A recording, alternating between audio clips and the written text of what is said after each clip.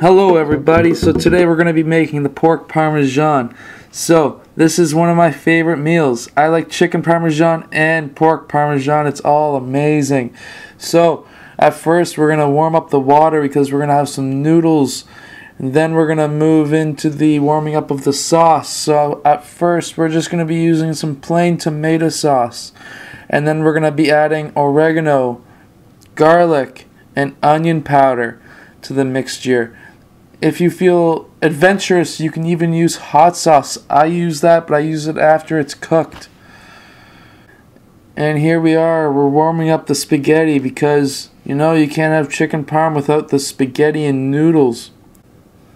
Yes, I know I burnt them a little bit. That's why there's a little bit of water in the bottom of that. I do not like burnt meat. However, a little bit burnt like that just proves to me that it is not going to give me food poisoning. From there, this is the finished meal. It is amazing. Remember, put Parmesan cheese on top. It needs it. And there you have it. Try this 2 hours before your next workout.